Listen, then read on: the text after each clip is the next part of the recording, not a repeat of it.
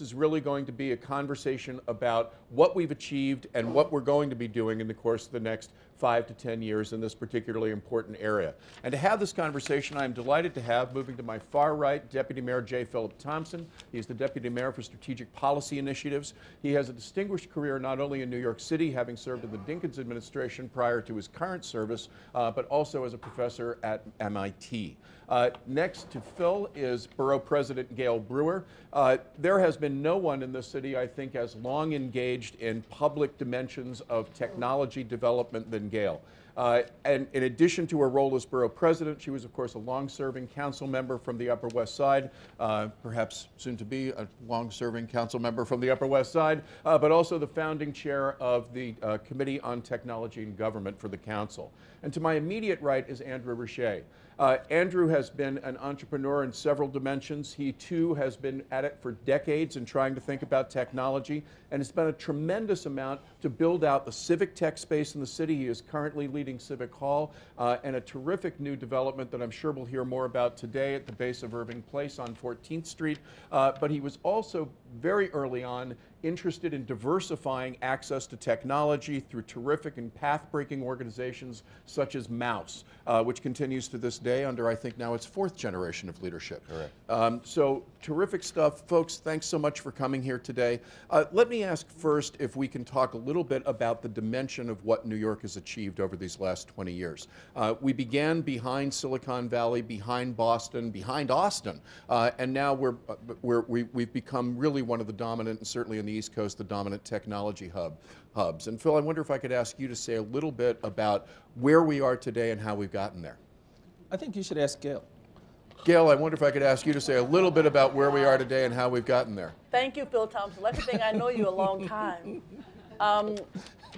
My understanding is I never want to contradict the great Dean Birdsell, but I believe that New York City, in some surveys, is #1 tech city in the United States. So that even puts us maybe ahead of the Bay Area. But we have 330,000 jobs. 161,000 are the ones that are so-called high-tech, but we know that every single industry is high-tech. Every single industry is tech. I don't care if you're a bank, your government, your nonprofit, that's a tech job, and so that's why I think this discussion is particularly relevant. There are 9,000 startups in New York City, and obviously a lot of money, $25 billion was raised for them in 2018. And we know that 85%, and I think this is a topic that is particularly of interest to all of us, is the workforce topic. Yes, that's an incredibly, absolutely. Particularly since we're sitting here at the great CUNY, and Bill Thompson has a lot of information about that, and I know Andrew does too. But 85% of companies want to increase hiring new talent. They want to have people from New York City. 87% of the companies are confident, this is what's important, that they can find the talent locally here in New York City. And perhaps from my perspective, and I think the panel, that is most important. But 75% of those same companies feel that the talent is not exactly what they need. Right. And that's what we need to address. 68% of the companies I just discussed have more open tech positions this year than ever before. Again, that's what we need to address. I must admit, when Amazon came, left, whatever, in Queens, I was on the workforce committee. And we had 2 meetings and then no more meetings. But the issue, of course, was workforce then, and I think we continue. We did hear at that time these kind of statistics, that we have great tech talent, but we don't match. And that's what I think we want to talk about today. Absolutely. I actually don't think beating Boston is anything to beat your chest around, because we're more than 10 times, we're 15 times bigger than Boston. Right. And we're not coming close to what our potential could be. And I don't think we have a super coherent strategy about even what makes tech hubs grow. And therefore, I don't think we're being really systematic about building the kinds of ecosystems that will make this an even much bigger tech hub. And I think CUNY figures in this in a big way. So I'll just give you an example, because just something I saw spending 19 years at MIT. MIT has 1,000 faculty limit by its statute. There are 670 faculty-affiliated businesses around MIT. 670. The majority of them are cooperatives. The average size is 12. Right. They take basic research from the university, then walk across the street, literally, into their businesses with some of their former colleagues, former students, whatever, where they have these little businesses. That's where the invention takes place. And then Intel, Cisco, Microsoft, Apple, all build big buildings because they want to be near those inventions. And then those 670 go out to lunch every day. They have beer on Thursday nights. It's an imagination idea hotbed, and that is what attracts the big industry. I think we need a coherent strategy with CUNY to say we're going to take our faculty and students in tech, we're going to marry them with people who do business development, we're going to have affordable space where they can have places to have their startups, and then we're going to have coffee shops and everything else, lots of dense interaction. Then the big players will come because they want to tap into that ecosystem. So that's, I think because New York is New York, it happens almost accidentally, but I actually think we could do a lot more to be more coherent, interlocked, and then have a strategy for CUNY, because at the base of it is knowledge. Well, I want to pivot to Andrew on this notion of incubators in just a second, but staying with this for a moment. One of the things that constrains this at CUNY and at public colleges throughout New York State are very restrictive guidelines on incubating businesses that are university involved. Is that one of the things that needs to change? And should we be thinking about the other 85 campuses that are not CUNY campuses that are resident in the 5 boroughs of New York as well? Well, just to add a thought quickly to what was already said by Gail and Phil. New York was always a tech city before even Silicon Valley. IBM was headquartered here, Bell Labs was on the East Coast. There was a great deal of innovation, but the PC era and the internet era was sort of captured, and in the media's mind, Silicon Valley became a shining city on a hill, where, as Phil described, there was this ecosystem created between the big companies and the universities in order for them to be able to tap into the talent and the IP, the intellectual property that was being created by some of these universities. But the reality of it is now is that we don't have a tech sector, we have a tech ecosystem. And as Gail pointed out, every major company is now a tech company. Citibank does not think of itself as a bank, it thinks of itself as a tech company, and they're competing for the same engineers as Google and Facebook and Amazon. The advantage that New York has is its diversity. And tech used to be considered something that was positive. It's now being viewed pejoratively. I mean, there are people throwing rocks at Google buses in San Francisco. When we announced the project in Union Square as a tech hub, the community reacted negatively because of the name. It took us 80 meetings, and I don't know how many times Gail and I basically— went to 120. Right, to convince people that this was a center for people from the Lower East Side and around New York City from underserved communities to be able to get jobs in the tech industry, and we eventually got unanimous votes, but their initial reaction was negative. And so where New York has an opportunity to take a lead beyond Silicon Valley is not the specifics of necessarily how many jobs. I'm not worried about the fact that every company is going to be looking to hire. What I'm worried about is that the people who are designing the future are not from communities of color, because many of those technologies that were invented primarily by white, privileged, highly educated, and mostly men in these higher-end universities, and they did not actually think of the collateral impact of these technologies as how they negatively affect society. And so in order to change the direction of technology in the future, New York has an opportunity and a leadership prerogative to make sure that people from underrepresented communities actually get those jobs. And that's what we're focused on. And we need to create not just one facility in Union Square that does this, but help build what Phil's talking about, a collaborative ecosystem where employers, universities, public officials, nonprofits, foundations, and philanthropies are all working together to ensure that the future is designed by people that look like the people of New York City. Can we talk about exactly how you catalyze that kind of ecosystem, to extend that metaphor? What do we do on the city side? How do we harness the CUNY assets? How do we harness the private university assets? And how do we extend it into the boroughs? Can we do what you're doing on 14th Street in Jamaica? Can we do what you're doing on 14th Street in Borough Park? I mean, how do we begin building that out geographically as well as enjoining the kind of participation that we need? Well, I think you have to start even before CUNY. You have to actually start with the public schools. And there is CS for all, computer science for all, but it needs a lot of support. You also have schools that are what called CTE, which are basically schools that teach a trade. Right. And these schools, I want to just pick up sort of on what Phil said, don't have the ecosystem, if you want to call it that. In other words, you need to have, if you're going to do food and finances, you're going to do aviation or whatever it may be, it's the same concept. Every single one needs a kind of technology. Now, today's papers indicate that there's money from the state. I know that the chancellor has talked about having more computers. I could go on and on. But just last year, we got permission from the state to have a computer science teacher, not a biology teacher, who's out of title and teaching.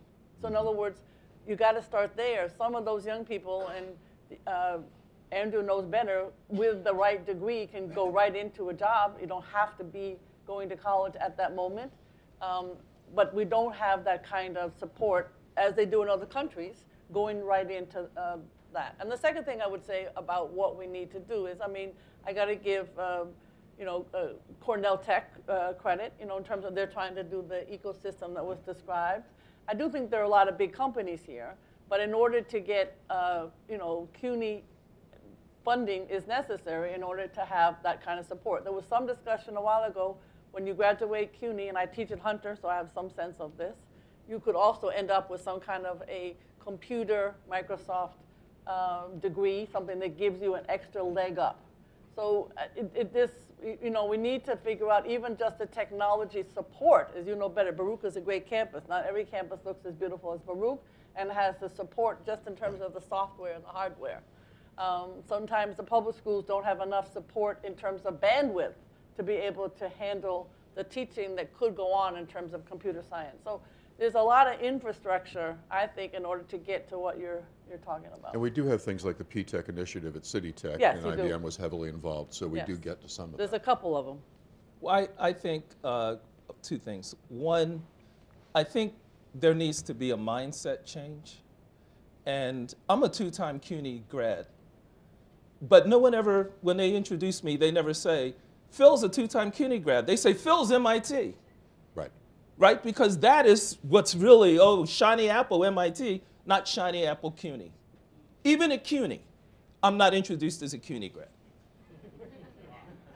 When I was at MIT, there was a Nobel Prize winner named Jerome Friedman, Nobel Prize winner in particle physics.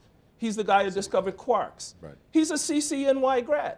He said to me, in my entire career, CUNY has never asked me to come back for anything. They've never given me recognition. They've never said, we're proud of our CUNY grads. They've never asked me to go raise money. He's the tech guru. Everyone worships this guy. CUNY doesn't. Right. So I think there has to be a mindset change in terms of who's in CUNY and the potential of the people in CUNY, Andrew's point. I have a young cousin, not young, he's 7 years younger than me, he's not young. But he was a basketball player. He was never focused on academics at all. Got turned on to, and he was a great basketball player, got turned on to computer science late in his college career, stopped playing basketball, which freaked everybody out. Like, what are you going to do? But when he got out of school, he said, when I watch basketball on TV, they don't see what I see as a player. The cuts, the angles, I'm always doing calculations. You can't see it. So he invented a way of flying a camera on wires and controlling it from a joystick, which became a company called Skycam. You can't watch a football game or a basketball game where you don't see his product, being flown around, because that's what they use for NBA. No kid at MIT ever could have invented that. Because MIT, I've never even seen a kid at MIT dunk. They don't play basketball. They don't even know the angles, right? Our kids have stuff that they can bring to the table when we're thinking about the future of tech. No one else can. Right. Because of their, but we don't value that. So that's the first point. Like valuing who's in CUNY.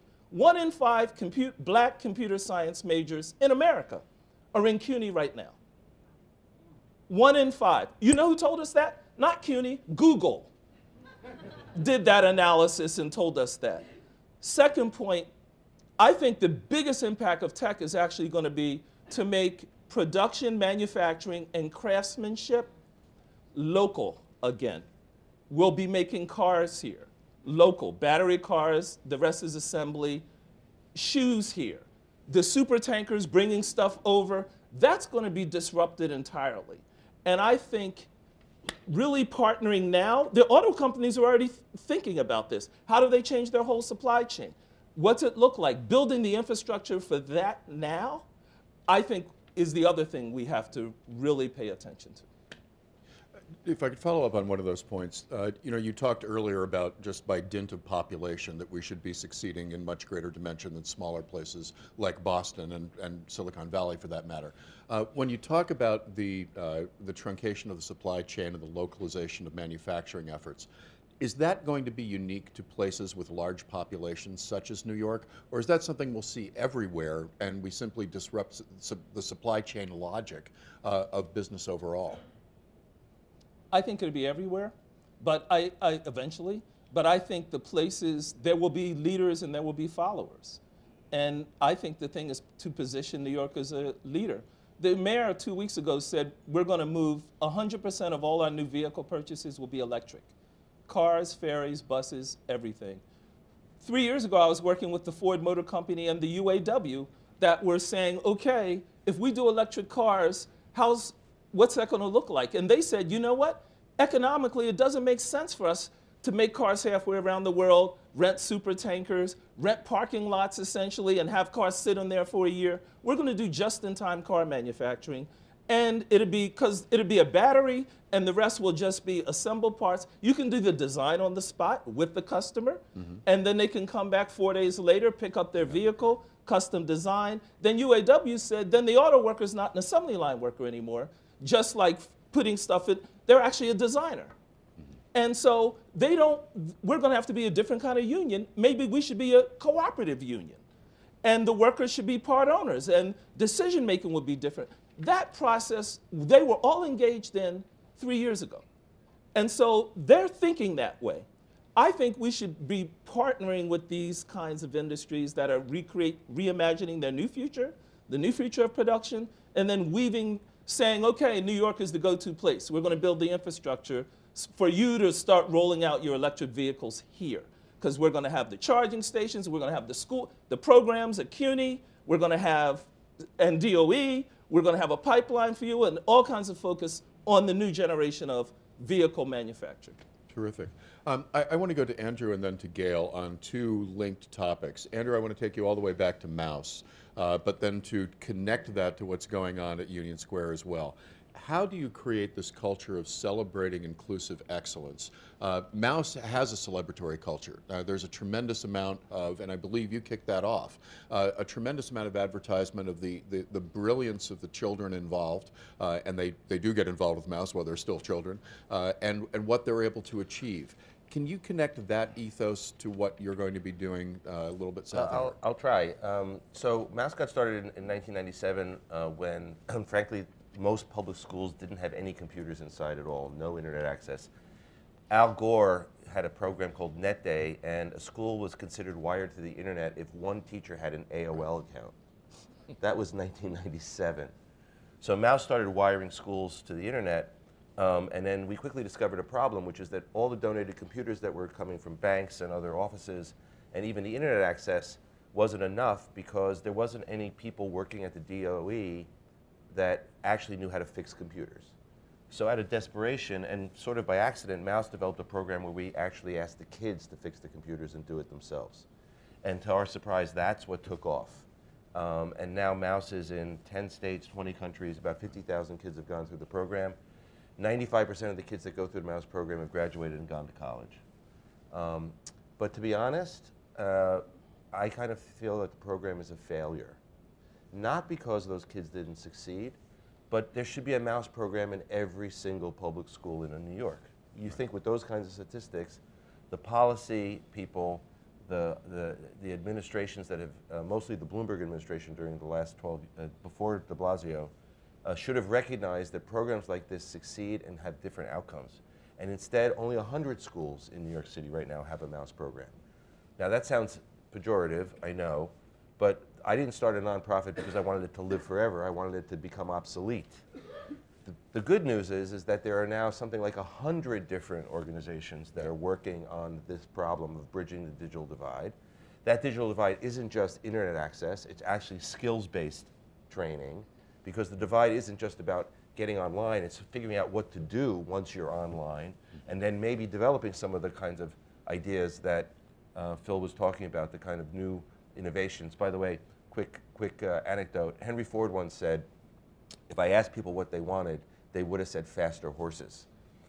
And so we don't actually know where the innovations may come from. We may not have actual cars being built as many to the degree that we want, because we'll be using autonomous vehicles where people won't actually own a car anymore. We can't imagine it, but 10 years ago we didn't imagine that we'd all be using devices like this. And maybe 10 years from now we won't be using devices like this because they'll be designed better where they won't take up all of our time. Going back to my point about the fact that we've created an attention economy mostly around the sale of advertising in order to make money, and have changed the way people interact with each other, which is a whole other negative thing. But back to the main point. Many, many organizations now exist that are working to try to bridge the digital divide and provide skills to underserved populations. Some of them are working in the public schools, and some of them are working now on remedial education. And some of them are working on upskilling, because many people now have to change what they've learned in 3 or 4 years because the technology is changing faster and faster and faster. Coding, if you're teaching coding in a program now, it's an obsolete thing to teach, because coding is going to be commoditized in the next 3 or 4 years. You need to teach data science, AI, cybersecurity. Exactly. And so all of these organizations are leaning in to try to bridge the digital divide, but many of them are underfunded, uncoordinated, not sharing data, and not connected to the employers that might hire the people that they're training. And so we have a vision problem, a funding problem, and we have a accelerating environment where the technology is changing every 3 to 4 years. So, so just to finish the thought, Phil, the idea of this facility in Union Square is to act as a beacon, as a model that can be, we're not going to build new civic halls in Queens, in Brooklyn ourselves. We want to do this one as best as we can, let people come and see what we've done, open source it, and let people copy us. And come from the community. Correct. Well, I love the Civic Hall project. I just want to say 2 things. That I think the key in terms of how we train young people is actually critical thinking skills. Not narrowly defined as traditional STEM only. Of course we need to do that, but things are going to change so much. It's not exactly what technique we teach today. It's how we teach young people how to think so they can, The reason I say that, hotels, and I've tested this with some hotels, they're going to have kiosks in the front to check you into the hotel. A lot of those jobs are going to disappear. They already do. Right. And a lot of those jobs are going to disappear. But it doesn't necessarily mean that hotels will have less need for human beings. Hotels will compete in new ways. So young couples with infants and with toddlers don't populate hotels a lot. Spending a few days in a small room with a 2-year-old is not necessarily bliss, right? So hotels will be competing on, we have an amazing childcare program, bring your 2-year-old and it will be the best experience and you can have the day free because their kids are going to be doing all this amazing stuff at our hotel, right? And then they're going to try and attract these young parents who now don't go to hotels. They'll compete, so they'll need people who know how to invent these amazing childcare programs, right? And that's part of what the new economy is too. Right. Human services is going to become much more important and valuable. It's not just only tech jobs in traditional STEM. Second point I want to make, my cousin who I mentioned created SkyCamp couldn't get financing, period. Because when they saw this black guy walk in the door They were like, nope. And he couldn't get off the ground, couldn't get financing to buy the company that makes the cameras, nothing. It just happened serendipitously in his church. There was a guy who actually created the Graco company that makes playground sets for kids and all that. That guy had sold that company, and he's the one, because they were in church for years, that actually gave him some financing, helped finance him so he could get going. If you're black, and what he did, he hired a white staff to do marketing, and I would go to NFL football games with him, and executives would come up and say, his name's Roland. Hey, you boy, go get me Roland Thompson right now. I'm CBS this and that, get me Roland. He'd be talking to Roland. Right? It was like that all the time. So Roland hired an all-white staff to do marketing, because when they saw him, right, even though he was the guy. I have a 25-year-old, not interested in government at all. He has a startup. He has an app that visualizes MRIs. So doctors can see in 3D what till now they can only see in 2D. Same thing. He has a guy who works under him who's white. He'll go to do a presentation, and the people will say, no, they'll all look to the white guy and like, why are you talking to my son? Like, why are you even there? We have a deep problem in racism, in the whole mindset in the financing world. And so part of what we have to do is, and it's with women, same, very similar. So what we have to do in part in government also, if we want the civic hall people to flourish, we have to actually have programs, financing, et cetera, to help them launch. Because if we're relying on Wall Street and these traditional firms to do that, it's a chokehold. Right. So a truly inclusive investment and financing environment has to accompany everything that we do on the tech side. It's part of the strat, has to be. I want to go to Phil, the politics. Thank you for announcing a startup fund for the new Civic Hall in Exactly. Square. Exactly. I want to be there. That's right. Well, I want to go to talk about the politics of this in a moment, but I want to get Gail in here first. Andrew just observed quite correctly that it's not just about getting access to resources. It's about what you do with them. But it's also still about getting access to resources, right? And you've been involved for decades now with broadband extension and the access at the household level, at the neighborhood level, to the ability technically to participate. Can you say a little bit about where we are? I know that the mayor has a new initiative on broadband. Where are we? Because that's a key aspect of inclusion as well. Yeah, I mean, John Paul Farmer, who's the new CTO for the city, came out with a report. Making it happen is always challenging, but it's an excellent report. I would say the following, this has been, if you ask a high school student, I speak at high schools all the time, do you want sports? Yes. Do you want a library? Yes. What do they really want? Free Wi-Fi. If you ask that question, every single hand goes up. Because in so many households, and we work a lot with Silicon Harlem, and there are many, many households there that have no free ability to get online. At home, libraries are open, but not enough. I could say that libraries are just not open 7 days a week as they should be in terms of long hours. The kiosk is a nice idea, but I always wanted the bench contract or the table contract to hook up to a kiosk, because that's the only way. You can't stand there and do your homework.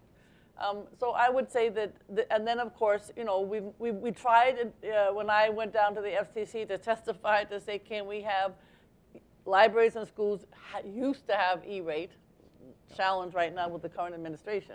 But we used to have E-rates. I used to say, okay, can I take the E-rate in the school and the library and bring it out into the neighborhood? And they said, yeah, if you do that, we're going to cut off the E-rate at the schools and the libraries. So, I mean, these issues are real for so many low-income parents. We also have the issue in NYCHA, New York City Housing Authority, where the walls are very thick. And so, yeah, there are ways of getting some free Wi-Fi, but it's not been easy. Some developments have been wired, some not. There have been promises and so on, but I can't say it's a universal positive. So we put computer centers. I know Time Warner, when they used to be at Time Warner, they were mandated for their contract with the city of New York to put 40 computer centers in the five boroughs, or I guess wherever they had connectivity, not the Bronx, which is Cablevision. So, these are all little Band-Aids, I would call them, in terms of people's access. The senior centers was another place where we're trying to get, and of course we talked about the schools and some of the challenges they have with bandwidth. software, hardware, just 5 years, that's the hardware is likely to go. So is it Gale Brewer's resume that's going to pay for all new technology in that school? Question mark, because that's the funding that we have. We can't do it for, I have 435 schools just in Manhattan, and there are 1,800 in the whole 5 boroughs. So I guess I'm sounding a little frustrated because even though we've had a lot of discussion about it, we had a NYC win, which we remember with Northrop, gazillion dollars. Every lamppost was for a connectivity for the city agencies, particularly first responders. That's now sort of down the tube. There was some discussion about using those as a connectivity for the public, but we were told there was no firewall possible, so therefore we can't do that. So I'm just saying these have been some of the discussions that I wanted to bring to your attention. I could say that there may be some light at the end of the tunnel, but if you ask general people in the community, what would you really like? Free Wi-Fi, fast connectivity like in other countries would be their #1 request. So Gail's right. Most working class families can't afford broadband. It's $70, $80 a month, $1,000 a year. It's beyond the reach of most working class people in New York, and it's a real problem. And Gail's also right that what's been happening is really kind of a Band-Aid. But Phil's right that we have to change the mindset about it. So 2 quick stories.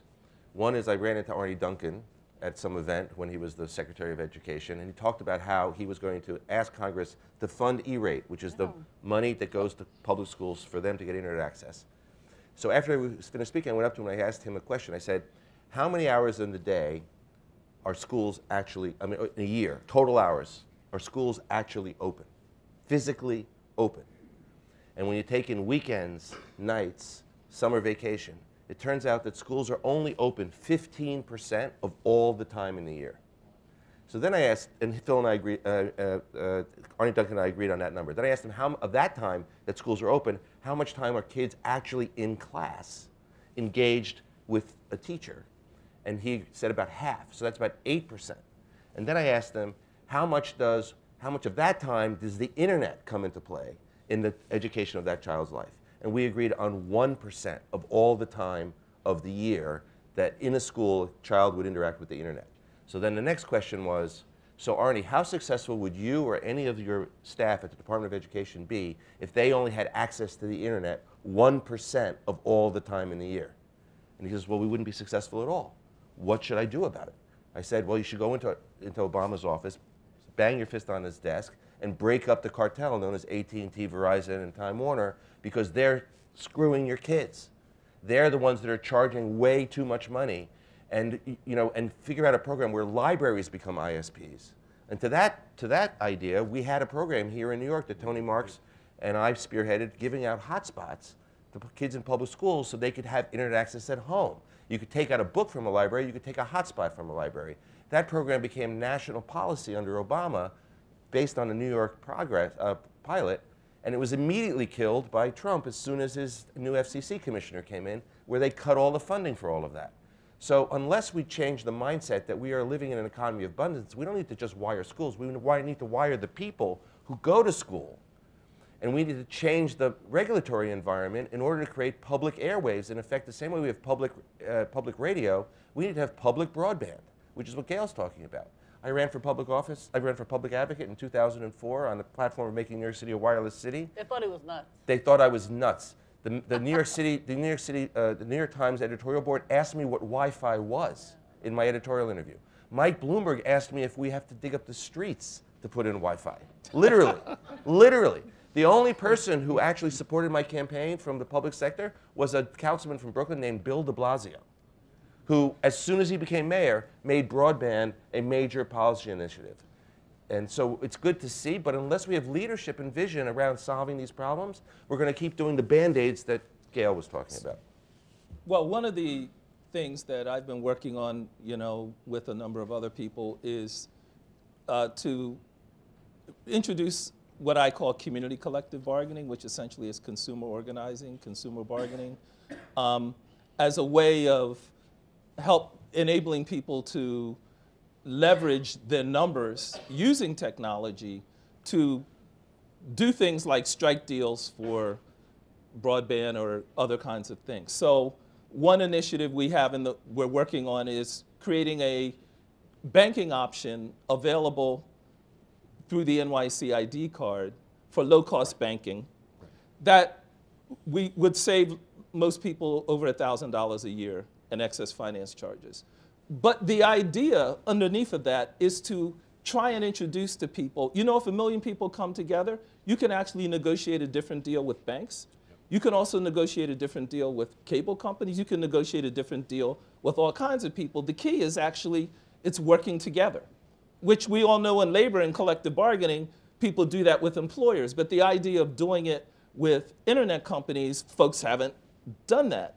And similarly, we're doing it with 8 neighborhoods with SBS we're introducing, where we're getting data from all the card companies. Because anytime you buy something with a card, they track that. Right. What you bought, where you bought, when you bought, how much you spent for it.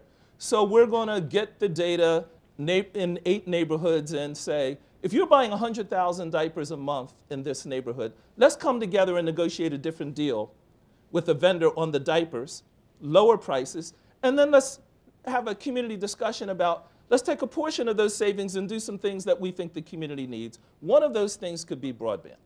And it's a way of clawing back money that's being extracted from the companies that Andrew's talking about. It's a way of introducing collective action around these things. I have a question for both Gail and Phil, because you guys would know better if this is even possible, but here's an idea. So how about when we're building low-income housing, we incentivize the developers who are building low-income housing to pay for the broadband for the low-income residents that have housing in exchange for a slightly lower tax rate on that building?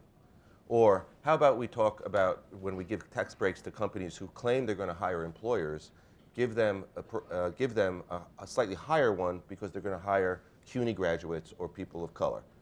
How do we create incentives in our existing tax system in order to support this kind of behavior that incentivizes the existing capitalistic mindset to change its behavior to meet the policy goals that we're talking about? No, I think it's a good idea. I mean, we're all struggling on affordable housing to start with. And sometimes when you do the public-private partnership, it may not work because you've got the market and the affordable in the same building. I could go on and on about what housing. What about lowering the taxes, Gail? If you lower the You have to taxes, go, it's not new you markets. got to go to Albany. But yes, you could. You got to go to Albany and do that. But We have the legislature I'm willing, now. I know. We have the Senate now. We have the legislature. And Mr. Cuomo thinks of himself as a national leader on diversity. So we have an opportunity. All right. I'm willing to discuss it. I'm realistic. I want real answers quickly as opposed to long-term ones that try to go to Albany and do it. But it's certainly possible. I just want to talk about data. Are you going to add? Because I think the other thing we should say positive is New York City has more data than any other place in the United States. And I don't know about the rest of the world. 311 data is really rich. I passed the open data bill. And I have to say that's another reason why companies are here. And to talk about the ecosystem, when you have all this information that can turn into what I would consider civic answers. We work on hackathons all the time. We work with, obviously, the great people at Civic Hall and certainly with city agencies to use the data to solve problems. But this data is also good for companies that are startups and want to make a difference on their own bottom line.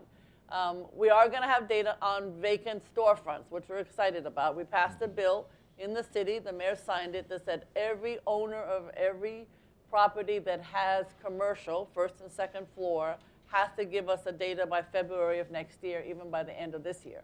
And that'll give us where are these storefronts, what's their size, what's their rent, and so on. And I think that, too, will be an example of how you can change policy by having the data. But there's millions of other ways that this data can be used. And it's very exciting.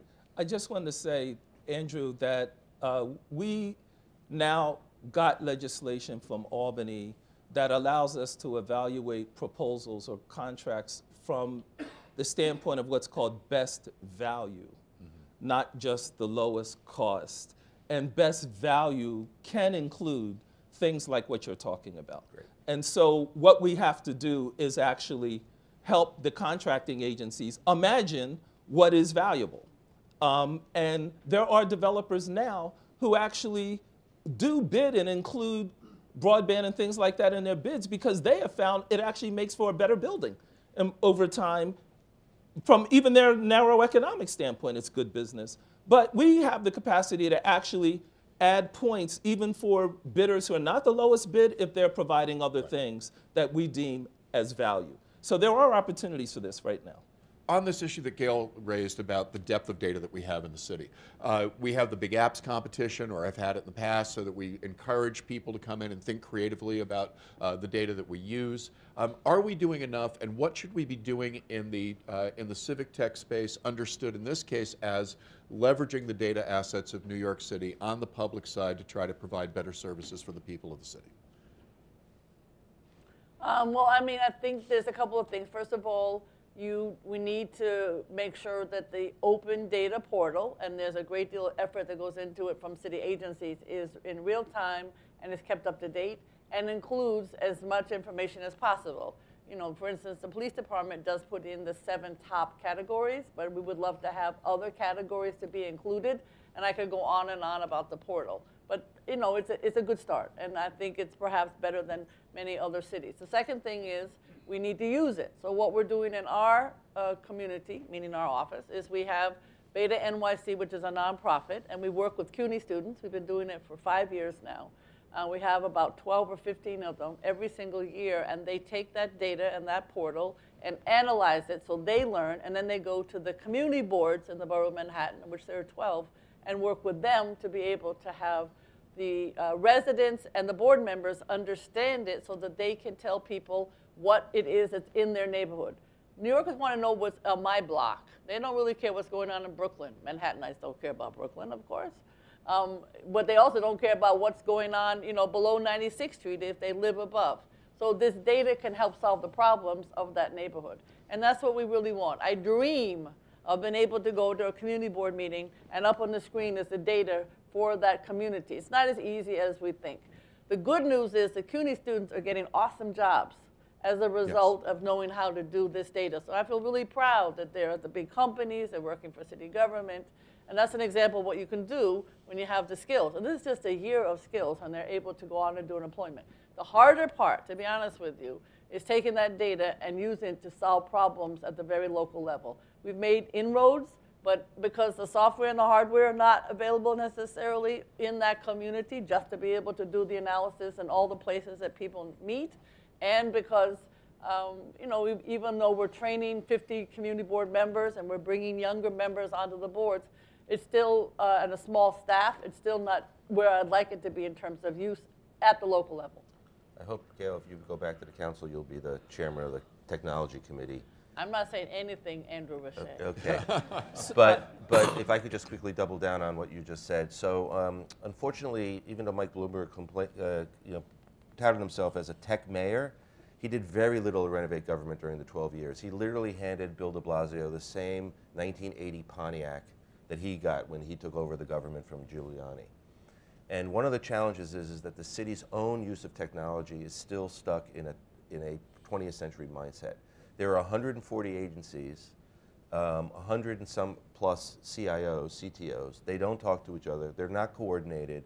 There's an office called Department of Information Technology and Telecommunications, DO-IT, which is like a systems admin for about 70 or 80 of those agencies and provides the CIO type level. But the other agencies like NYCHA, for example, has their own CIO. The police department has their own CIO. And none of them share data. There's no data standards across the city in the way in which they collect data, share data, analyze data. So the problem is that there isn't any central czar. There is not a deputy mayor for technology that all the CIOs report to while they're reporting to their commissioner. There should be. And the city should actually do a strategic plan and deliver to the next administration. You were about to talk about politics, David. This administration has an extraordinary opportunity in the next 18 months to actually step back, look at what Gail's talking about, how open data can catalyze solutions across the city, do it in public-private partnerships between technologists, government staff, nonprofits, companies, and build a new landscape for the next administration to really build a 21st century government for New York. Not we're driving now, maybe with the de Blasio administration, a 1999 Camry instead of a 1980 Pontiac. But we need to be driving a Tesla. And the only way to do that is to plan and organize. And when you have an election, you've got 13 weeks between the time the mayor gets elected and when he takes office. Not enough time to plan. Now is the time to plan for the next administration. And the de Blasio administration has an opportunity to actually deliver the future of New York, regardless of who gets elected next. And we've got examples in places like Singapore, right? I mean, there are Or jurisdictions. Estonia has been doing it, Thailand. Phil, I'm sorry to please take your... Noted. Noted. I would just agree that we're driving a Pontiac 1999. I would say I have seen a shift of momentum. You know, particularly our new CTO office and others, I have seen a shift in momentum. But a lot of folks actually were trained and educated in the 90s and the 80s and the 70s, and they don't understand what you're talking about. So it's training, we did training. But, you know, it's a process. But I just want to say that in individual pieces, things are happening. DYCD has gone a long way in terms of its use of data. In Boston, there's a former student of mine who's from Brooklyn, built a search engine for people who are looking for Section 8 housing. And you type in your family characteristics. Do you want to be near an elementary school? Do you want to be near transit? Blah, blah, blah, blah. And it searches through the entire city. It goes through all the real estate openings, and it shows you all the places that match your criteria, which actually in Boston helps people not just end up in the same neighborhoods all the time, but instead of being in Harlem only or Bed-Stuy only, they'll go to Bay Ridge or they'll go to other places because they'll see there are places that are available. We don't even have that, you know, and that's relatively low-hanging fruit. So it's a process, I would say that. But as you're advocating for the future of New York, we also don't have a deputy mayor for climate change. Or for higher education, for that matter. And there are things that are happening on our horizon, like with 520 miles of coastline and Antarctica melting faster than anybody expected. There are a number of challenges facing New York that are also opportunities. So I agree. I do think we ought to have more future-oriented conversations like this one, more interaction, so we can get everybody on the same page. Let's broaden the politics piece out. You know, there's the institutional politics and shape of government side, but there's the thing that you mentioned earlier, Andrew, and that's the notion of rocking Google buses and such. The debacle in Long Island City with Amazon's HQ2, and I don't necessarily want to pull open the top on that box, but the notion of popular hostility to technology presence in the city. Is this something that we should be approaching in a very different way? And I think we can all stipulate that the answer is yes. What is that way? How do we create the inclusive conversation that allows people both to recognize and to shape value in that kind of value plus issue that you were just talking about? I just think you have to have technology that helps people in their homes or in their schools or in their business. I mean, you can talk about jobs and so on, but example is we now have sensors in the housing development across the street from our office where people can tell real time on their cell phone whether or not they have mold and is the heat working. And then that can be real time to the inspector, as opposed to the inspector comes the next day and says, oh, your heat's back on. In addition, we have sensors now with Community Board 4. They're going around the bus stations, which is the worst exhaust in the borough of Manhattan, and saying, okay, 4:30, everybody's on the street, and this is what the air pollution looks like. And you could go on and on. You got to do something that is real for people's lives. Certainly a Section 8 or something that said these are the apartments that are available. That would be an example. You have to use technology to help people in their everyday lives. And I think we sometimes think that, you know, the big companies are doing what they're doing, they're providing jobs and so on. But I don't think people feel it, even though technology is all around them, even though there are lots of opportunities, and they don't have free Wi-Fi. So I think we have to find something that's personal. I think that we have to look at innovating our ownership structures and our financing structures as much as, you know, just looking at gadgets. Amazon has introduced 250,000 robots to stock shelves in their warehouses, and they lay off workers. Investor-owned companies, you know, have an incentive to just maximize profits, and so when they introduce technology, it's solely with a narrow lens of paying more money to their shareholders, maximizing profits. I think we have to look at more employee ownership in terms of technology. Workers who own their own company tend not to lay themselves off and put themselves in the unemployment line when they introduce technology. They may give themselves vacation, they may give themselves retraining, but they don't put themselves in the unemployment line. So we need to innovate that too, while we're talking about it. The other thing is the tech industry is the whitest industry, the most elitist industry there is. You know, more than finance. It is that. And that's another reason for really focusing on new ownership models. How do we broaden ownership? Who's in the conversation? The city can do a lot in that vein, in the way it structures contracts, in the way it structures rollout of new things like microgrids for energy. All those things, ownership can be dispersed, and it must be if technology is not going to cause mass unemployment in New York City, which it will do. In our current model, if it's just investor-oriented and our idea of what makes a good company is narrowly, simply only what's its ROI, with no other consideration. And that's where we're headed. Do you want to get on this I was just going to say, imagine if Uber was owned by the drivers. The 40 or 50 years of failed public policy have created this anger that exists. And I was a believer that you're not going to change Amazon by drawing a line in the sand and stopping them from coming. They're coming anyway. The only way to change them is to create incentives with public policy where they guarantee jobs to people from underserved communities in real numbers, and not just the menial jobs working in, for example, the warehouses, but actually in the design and the development of research for new products and new services, so that they're designed in a way that take into account the impact of technology. Just one quick example. Airbnb did not start its business thinking that it would reduce the number of low-income and moderate-income apartments in neighborhoods all across the world, actually, and actually raising those costs. That wasn't their intent. Their intent was to disrupt the hotel industry. But the byproduct of their technology was that low-income and moderate-income housings are now, there are fewer apartments that are being available for a year. Many people are taking those apartments and making them available on Airbnb. That's a negative collateral effect. Public policy failed to recognize that and to regulate it. So without regulation, we're going to continue to see Amazons. And Phil's right. We need a new framework to incentivize and to change the way in which these companies are formed.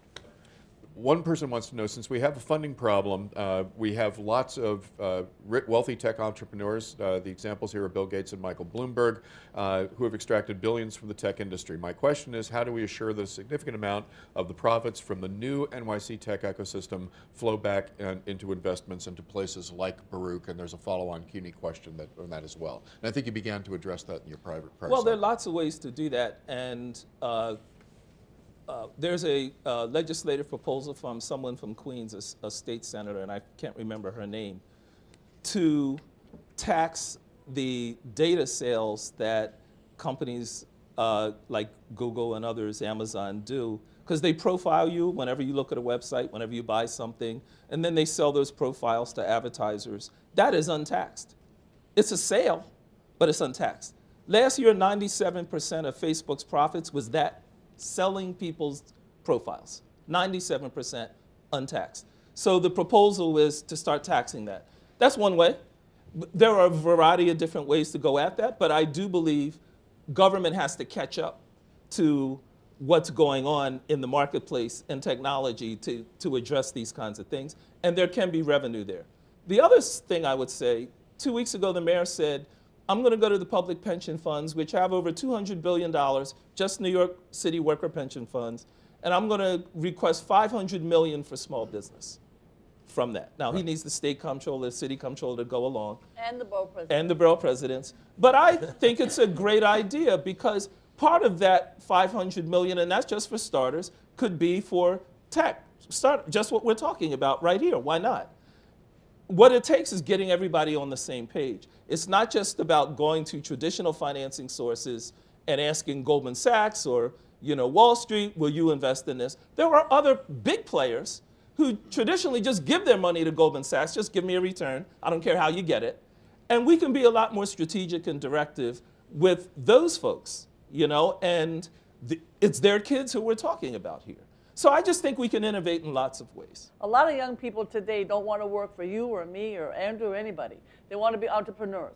And so that is obviously the mindset of young people from all over the world to go to CUNY in many cases. So the question is, how do we make those entrepreneurships, or you could call them startups or whatever term you want to use, something that, again, is very much a part of the DNA of CUNY. And again, I go back to funding, because obviously that's something that would be needed. The students who are at Macaulay and who are here at Baruch and some of the other colleges do manage, I think, to get out into some of these opportunities.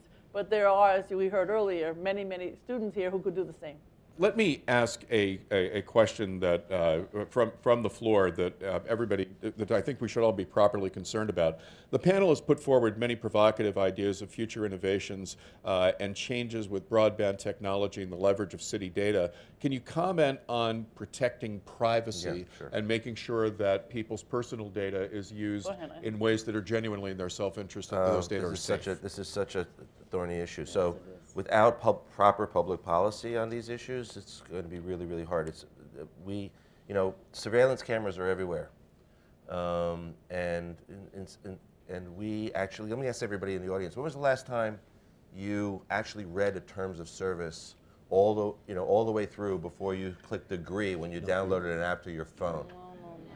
Okay, so you're all responsible. There's a lawyer probably who raised his hand there.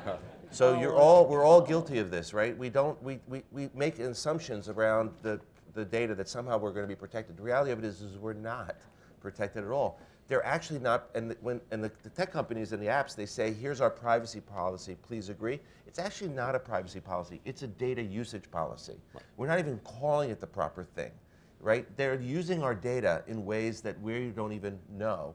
And there are companies that are massively capitalized that are mining that data, Equifax and others, Infor and others that are using that data and selling that data, and they're doing it in ways that there's no oversight, there's no regulation, and not even talking about the NSA, and we're not even talking, we're just talking about the United States, talk about places in other parts of the world where there are totalitarian regimes that are now building entire new systems, and the acceleration of technology where there's facial recognition that's not being even thought about in how it may impact society. And when you have the biases, the racial biases that we see in systems, whether it be funding systems like Phil was talking about, or education systems where CUNY doesn't get its due. And algorithmic bias. Right, there's algorithmic bias now. We have a problem. And the only way that it's going to get fixed is if we actually elect people to put in laws to actually stop private companies from exploiting people's personal data. Until that happens, we're going to see an explosion of abuse, which is continuing and growing and is unfettered. So as much as we talk about the future of technology, we need to elect people like Gail Brewer and others who recognize, understand technology enough, and can actually write legislation to stop the unfettered use of people's personal data. There is so much more on these topics to cover. We have run out of time to do so this morning, but we will continue to focus on these issues here at the Marxe School and across CUNY, I can safely say, as we continue to engage with this very critical component of the future of this city. Thank you again very much. Great to see everybody here, for some familiar faces and some new ones. We'll be back here for the next Marxe Issues Breakfast. Thanks, everyone.